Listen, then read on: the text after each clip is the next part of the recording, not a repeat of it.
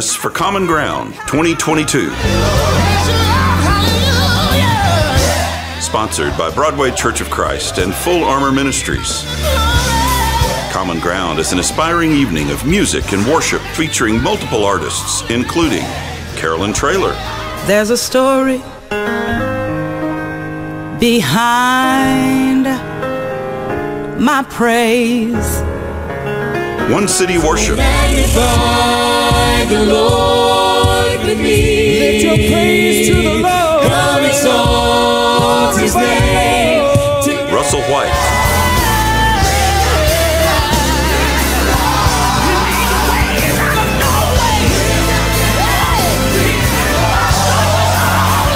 And more. It all happens Sunday evening, October 16th at 6:30 at Broadway Church of Christ. Admission is free and a love offering will be taken to aid in the efforts to rebuild Full Armor Ministries church facility that was damaged by recent winter storms and hateful vandalism. I just stop and realize where we This is an event you don't want to miss. Come join us Sunday, October 16th on Common Ground.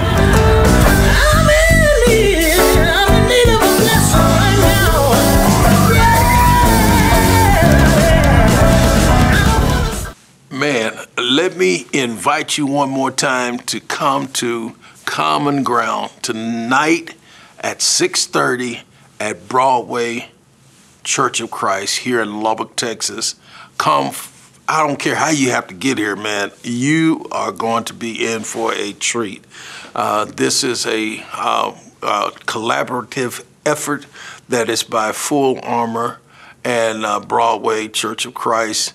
That we have come together on a common ground to do something wonderful for the community, to give to the community a night of just pure gospel in all different genres. So let's come out and enjoy yourself. If you're in the outskirts of Lubbock and you want to get here, please, by all means, come. However you got to get here, if you got to come on a skateboard, if you have to come on a bicycle, if you just got to walk over here, just get in your car, man, wherever you're around in these surrounding towns like Lorenzo, Crosbyton, Rawls, all the places where I grew up, you know, and when I finally landed in Lubbock, I got Lubbock friends, and then I got Plainview friends. I married into Plainview. So, I mean, all you from Plainview, from Crosbyton, Lorenzo, Idalou, where I was born, and then all the way Slayton, you know, Post, you know, all the way to Brownfield, you know, the Terry County area. Just get here, and you shall be blessed. Thank you so much for tuning in today to this program, and we're going to let you know that you have an opportunity to be blessed by this ministry. God bless you. Now let's get into today's message. What prayer is and what prayer is not. This is what the message is today. Let's pray. Father, in Jesus' name, I just pray for the manifestation of your presence upon your word. And we realize that it's not by what a man possessed that makes him who he is or who he will be. But Father, it's by your spirit. Your spirit that dwells in us is the most real thing about us. So, Father, let the words that are being spoken today be filled with faith and wisdom and knowledge and understanding so that we might know how to live this life better and to please you more than we please ourselves. So this word is for us today. And I thank you in Jesus' name. Amen. Now get your Bibles out and please like and share this. If you would like to share this, subscribe to our YouTube channel. Also, just look on the website, famtext.org. Go to the different genres of where you can reach us and just let us know how we're doing. And if you're looking at it on Facebook today, I want you to get a pen and piece of paper or just get ready to go in this timeline, and we're going to give to you what prayer is and what prayer is not. This is coming out of Matthew chapter 6, verses 5 and 6. Here we go. It says this in Matthew chapter 6, verse 5. And when thou hast prayed, thou shalt not be as the hypocrites are, for they love praying, standing in the synagogues and in the corners of the streets, that they might be seen of men. Verily I say unto you, they have their reward. But when thou prayest, enter into thy closet, and when thou hast shut the door, pray to the Father which is in secret, and the Father which sees in secret shall reward thee openly. Now, God is talking about a dialogue between he and his people. And he's not talking about a monologue. Most time when people pray, they go into this long drawn out thing about what they need, what they want, what they desire, and they never really give God an opportunity to flood their life with his presence, his word, and his power. And it becomes a sideshow, or what Jesus declared as hypocritical. Hypocritical stance and the way a person lives and the way a person is, it is only by how that person ends up putting on a mask, and he's in a charade, he's in a show, and he's giving off this show of who and what he is or her, she is, by masking up and being something that they're not. This is what God is telling us that prayer is not. Prayer is not hypocritical. Prayer does never, it will never be to an individual's taste. It will always be a thing to where that you seek God and to know the difference, because it takes discipline. It's a discipline. Let me give you what I think the prayer definition is. The definition of prayer from my point of view. This is my point of view. This is not scripture. This is not, so don't write me letters. I know this is the way I see it. Spiritual discipline, it means that prayer is a spiritual discipline that is practiced in private, but it is rewarded by manifestations in the natural. It is what we do in our discipline in the closet of our lives. And you should have a place where in your heart or in your life or somewhere where you can be alone with God, and that you could communicate with God, and then he then manifests in the natural through your life. So private places in your life is always going to bring about the manifestations of a reward. What does this mean? It means that God in private places will display his rewards through your life by rewarding you with the things that you sometimes pray for, the things that he wants in your life. And it means that when he's rewarding you, it simply means that he's recognizing you. He's giving you recognitions. Let me give you an example. When a person goes into war, that person that survives the war, they are rewarded. They're rewarded with a medal of, that displays on their garment that says that they've been in a war. This war, this is the theater where they fought in. This is the war where they fought in. How many badges or medals in life do you have where you survived some things? You've gone through some things because of prayer, or you survived this and know that God is the one who did it for you. You look unto the hills, as the psalmist say, and you know that your help, it comes from God, that the battle is not yours, it belongs to God. He has made you to be the head and not the tail. He has given you the power, not by power, not by might, but it's by his spirit, says one of the prophets. And so all of these things come by praying. You've got to learn. And Jesus even spoke of it in the Word when he talks about prayer. He said, you know, they was asking the question to Jesus one time after seeing him perform a miracle. They said, how can you do these things? Why can't we do this? And he said, this kind only comes by fasting and praying. So whenever we pray, we get power. We get the wisdom, the understanding. We know how to pray for each other.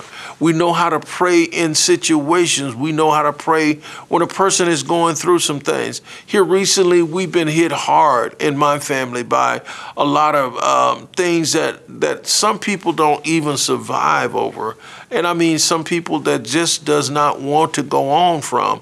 But prayer has sustained our lives in my family that we can continue to go on. Prayer shows up. Number one, prayer shows up in our character. It's when we are not being looked at by the public, when we're in our secret places, this is where we build character. In prayer, when you pray to God, your character is being built, your personality. Every person that comes to this planet, remember this, every person, before I go to the second one, every person in this life comes to this earth with a gift, and that gift is activated by a personality. Your personality activates the gift that's within you, and the only way it can activate it is that it's got to be done through prayer, and you've got to learn how to activate what God has given to you as your gift. And so it takes prayer to do that, and that's why no one can be you, and no one can be me. I myself, I know me better than you know me. You know why? Because I spend time with me. And my gift is only activated by my personality. So you don't have to get intimidated because somebody else does what you do or someone else has what you have, because it is only activated, your gift is only activated by your personality. Nobody can be you. Nobody is as good as you. And I taught my children, I teach my family that there is no person on this earth greater than you but God. There's no person on this earth greater than you but God. And so God is given to us through prayer a life that is filled with character. It means that he's going to put you in a place where you can maintain it, you can keep it through prayer. Those things that God give to you, you hold on to them because of prayer, and you got to keep on praying in order to hold on to those things. The next thing God will do through prayer, he'll show up in wisdom. He gives you experiences to develop your gifts, your talents, but you have to pray for wisdom. When God spoke to Solomon about what he should give him, Solomon didn't want money. He didn't want all those things that he was later on blessed with. But what he wanted to know how to go in and out before the people. God, teach me to go in and out before your people with you in front of me and making yourself known to the people. If you don't go out, I don't go out. If you don't do it, I can't do it. If you won't fix it, it just can't be fixed. So this is what Solomon prayed for. And God told him, said, since you didn't ask me for the riches of this land, the wisdom for the land, he said, but you asked for the wisdom to know how to go in and out before my people. He said, I will grant you the wisdom through your experiences. And after Solomon got through experiencing life and what all life had to offer and all of the great things that happened, he understood what God says, and he looked back on it. He said, our life is but a vapor. And anyone who chooses the wisdom of this world and the pleasures of this world over all of the things that God has, I want to warn you, it's vanity. It means that we're here for a moment and it's gone. And after we're gone, who's going to accumulate all of the things that we've accumulated? Who's going to enjoy them? So we might as well enjoy life and have the wisdom through the experiences. Those experiences develop you with knowledge, and they give you good judgment, and they have you with the qualities of being wise. It gives you the ability to be wise in your decisions. Consequences come from the knowledge you gain in prayer. So if you make good choices, you have good consequences. Consequences either negative or positive. It is just a response to an action or choice you make. If you make a good choice, then you'll have good consequences. If you make bad choices, bad consequences come with bad choices. The Bible says it plainly. It says, "Be not deceived, God is not mocked, that whatsoever man soweth, that shall he reap."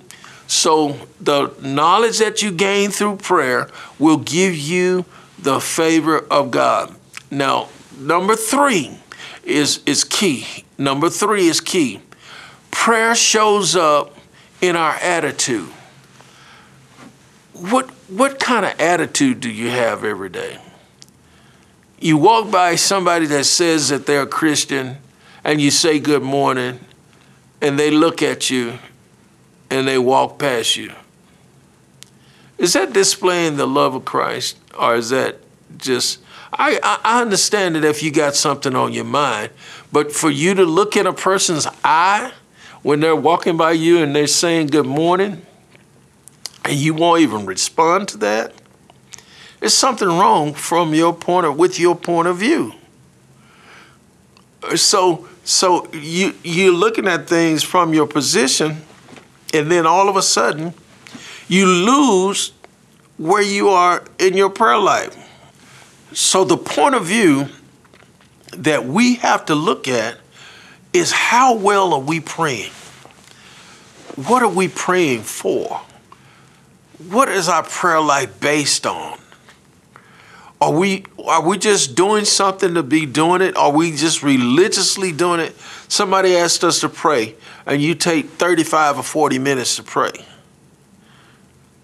That tells me you're not praying at home. If someone asks you to pray over the offering, you shouldn't go in there and start praying for worldwide peace. Come on now. Be honest. Prayer shows up in our attitude. How can you be so hateful and you praying every day? How can you not like a person and say you've been praying? You say you've been praying and you got this attitude.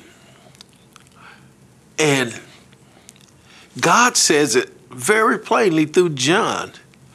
He said, how can you love God whom you've never seen and then hate your brother who you see daily? He said, we do not tell the truth and we live a lie. Our attitude checks our altitude. How high do you want to go in God? If we have been lifted up with him in heavenly places according to the book of Ephesians, and we've been seated with him in heavenly places, then we've got to be praying from our position and not our conditions. Those things are key when it comes to prayer. Prayer is not taking the wrong approach to God.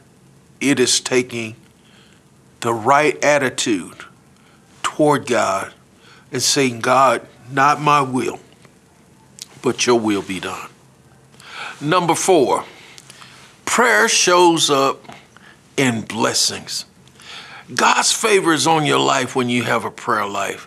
He strategically places you in an advantage over the world. The Bible talks about having the advantage over anything in this world when you pray, because God knows where everything is in this world, and he gives you that favor, and he protects you. The protection of God comes because of the provision of God. The only way God is going to protect you is that you have his provision. The provisions of God means that through prayer, he opens up to you the treasures of heaven, and he gives to you the favor on your life, that wherever you are and you're in life and you're doing something for him, you got to pray.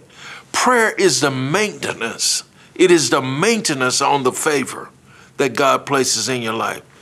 When David says, I'll bless the Lord at all times in Psalm 34, and his praise shall continually be in my mouth, my soul shall make her boast in the Lord, and the humble shall hear thereof and be glad. Oh, magnify the Lord with me, and let us exalt his name together. He talks about going across all time zone when he said, I'll praise him at all times. How do you praise him? It is a prayer life. You praise him through your prayer life, and you tell him thank you.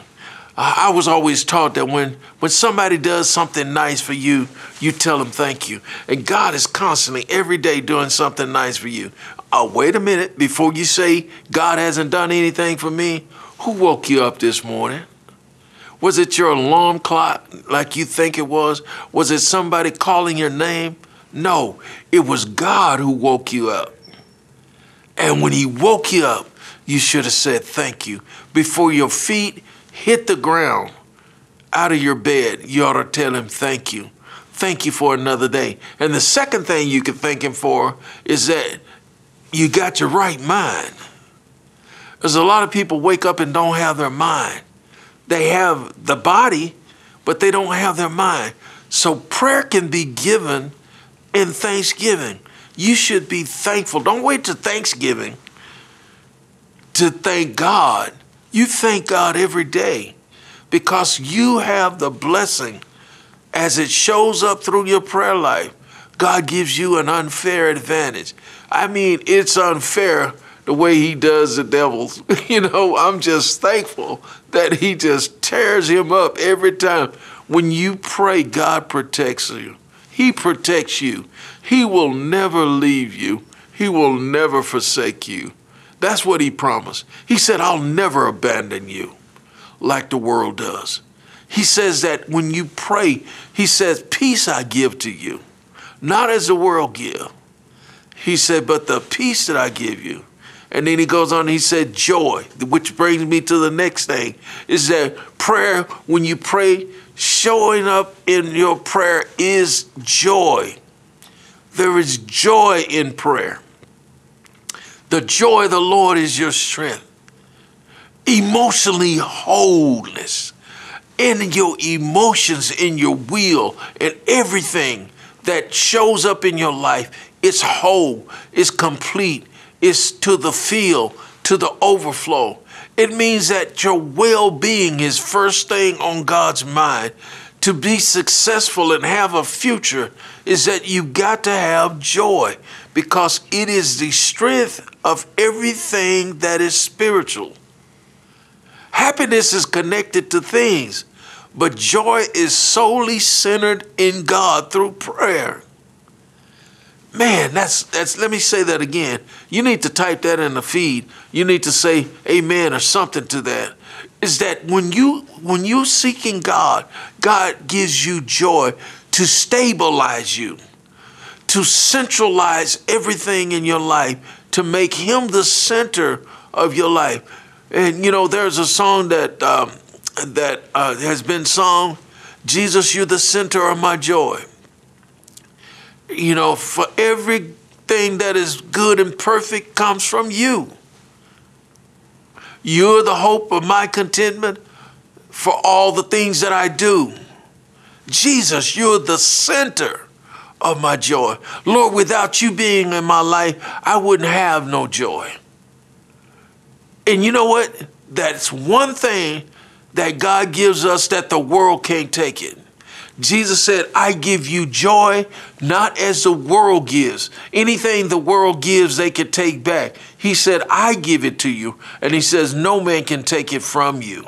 You have to give it away. You have to give away your joy by not praying, fretting, and threatening your own self about the things in this life. You worry about things in life. When you have joy, you overcome. Joy is a central part of overcoming. I wish I had somebody that would believe me on that. Your future is connected to the joy you have today. Man, get excited about your future. Get excited about the day. This is a joyous day. This is the day that the Lord has made, and we shall rejoice in it. Man, I don't want to leave that part right there because I get joy just thinking about it. Thinking about how good he's been to me, what all he's done in my life, how he's brought me out of, as the old people used to say growing up in my life, they used to say, he kept me from danger seen and unseen. You know, they wake up and they're praying in the church and they praying, so Lord, I thank you that my bed wasn't my cooling board. My sheets wasn't my winding sheets. And then they go on and they say, I'm praying not to show to this unfriendly world. Lord, we're living in a good world, but we're amongst mean people. But God, we need you. That's what prayer is. God, we need you more than we need this stuff. We need you more than we need this stuff. So God, I'm asking in Jesus' name right now, I'm going to stop and pray right now. Father, in Jesus' name, for everything we need, you know what we need. For everything that we desire, you know what we desire because you put it in us. But God, help me with me. Help me not to be my own enemy. Help me not to trip myself up every time. Help me not to stumble over doubt and confusion. You are not the author of confusion. But God, you said that anything that pertains to godliness and in the Holy Ghost, you will give us peace. Thank you that the joy of the Lord is my strength. And I give you praise for it. Amen. Prayer, number 6. Prayer shows up in our favor. In favor. God approves you. You know, we're at the time of voting and everybody's got a message that they send out. And at the end of that message, somebody else talks about that message. But at the end of that message, they said, I approve of this message. God's got his word out there and he wants us to get into it. And he wants us to know that we can pray to him and we can always come to him. And then when we get into the word and we pray the word and we believe the word and we receive the word, then the manifestations of it, then God says, I approve of that message. That's what God does through prayer. He approves of what we're asking him. Because he says, no good father, when a child asks for bread, gives them a stone or a serpent. But he gives them what they need. And then he goes on, Jesus says, and how much more would your Father love to give you the gift of his Spirit to those who ask him? We simply do not have, as James said, because we ask not. We're not asking for anything. Prayer does not mean you get to cheat. You got to walk out this life. You don't get to do things without praying. You can't live this life. You can't get things out of your life without praying. Another thing is that private places in your life where you pray, God will give you public success. Go in your closet, shut the door on the world, and pray to God, and he will reward you publicly. He would publicly let people know that the early church had no problem because wherever they went, there were miracles, there were signs, there were wonders, there were people receiving the presence of God through their lives. And then they eventually said, they have been with the Lord. You don't have to walk around and say you're a Christian when you're praying. You don't have to walk around and have a bumper sticker on the back of your car saying that I'm a believer in Christ. You hit my car, I will knock you out. That's not what it's all about. It's about living epistles that we become when we have a prayer life. Now, closet prayers are rewarded openly. That's what you got to get. Whatever you seeking God for in private, he will reward you openly. Number 7, and I'm getting close to the end here. Prayer is learned. No one starts out knowing how to pray. In Luke chapter 11, verses 1 through 4, the disciples came to Jesus, and I'm just paraphrasing it for time. They came to Jesus and said, Lord, teach us to pray. So that means they didn't know how to pray, and they needed to learn how to pray. We don't know how to pray. And that's why we have the Holy Spirit inside of us, the presence of God inside us, because he knows what we have need of before we even ask. He knows what we need, and he's our intercessor. So he's going to teach us according to John chapter 14 and verse 26. Jesus said that when I go away, he's going to send another comforter. And this other comforter that's coming, he's going to teach you all the things that Jesus, have lived, said, and done. You must not cheat. Don't be a hypocrite. Don't stand in places and public places and show off your prayer life and you're doing all these things and just showing off your prayer life. Don't be a hypocrite. Don't stand on a corner and say, I thank God I'm not like that person over there. I thank God that I got this and they don't have anything, or they're not about anything. That church is not about anything. That place is not about anything. That person is not. You don't know what that person is. You don't know what that church is. You don't know what that people have to go through in order to have the kinds of anointings that on their life. The greater the tragedy, I believe, the greater the anointing. Some of us have to go through greater things that people that are not praying, because we're under attack, because we're trying to seek and get closer to God when we're in prayer. But when you're not praying, the devil doesn't have to mess with you, because he already has you. He already has you in a frame of mind with a bad attitude and all the things that prayer is not. You're hypocritical, all of those things. He got all that wrapped up inside of you when you don't do what you're supposed to in order to maintain your life.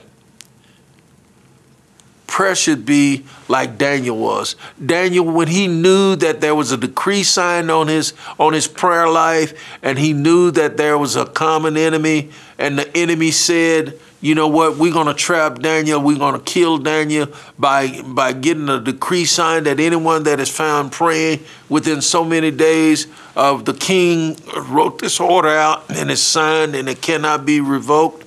And they go and they discover that Daniel was still using his prayer language. He was still doing his prayer life. But the one thing that they didn't count on that he would expose them to his prayers. You know how he would expose them to his prayers? He would open his window up every time he prayed inside of his home or inside of his closet, and he would turn his face toward Jerusalem. And because they were held captive, he turned his face toward Jerusalem where the temple was, and he prayed and he asked God to deliver his people from the hands of the enemy, that they would go back to worshiping him in the temple. And if he would get them back to the temple, that's where they would find themselves. And Daniel said, Lord, if I forget Jerusalem, let my tongue cleave to the roof of my mouth. In other words, I have nothing else to talk about in my prayer life that if I don't talk about my life with you. And the Bible said when they knew that the decree was signed, they came and they found Daniel praying, and they threw Daniel in the lion's den. And the king didn't want to, but he had signed a decree that he had to. And when he threw him in the lion's den, what they did not count on, his enemies did not count on, is that the Lion of Judah was in the lion's den. The King of Kings of all lions. The Lion of Judah was there. Spoke to the other lions. This is a praying man. And he did not have to worry about a thing all night long. And God didn't have to prove anything to the king. He didn't have to prove anything to his enemies. He didn't have to prove anything to anything but the lions. And you got to know when you praying and you got lions in your life, there are some people when you pray that lions just can't eat. When you're praying, there's some things that take out everybody else. The Bible said that those enemies became enemies. And the enemies were thrown in the lion's den, and the lions eat enemies. So that's where I'm going to stop. Keep your windows open. Keep praying. Keep looking to God, and He will strengthen you. I'm out of time, but I'm not out of message. I love you, and may God's peace be with you. I want to see you tonight at Broadway Church of Christ at 6:30 here in Lubbock, Texas. We're going to have a great time in God. Father, in Jesus' name, may your peace be upon your people. Cause your face to shine on us and give us joy, that we might know you personally. And as we walk with you, shine your light on us. In Jesus' name, amen. God bless you.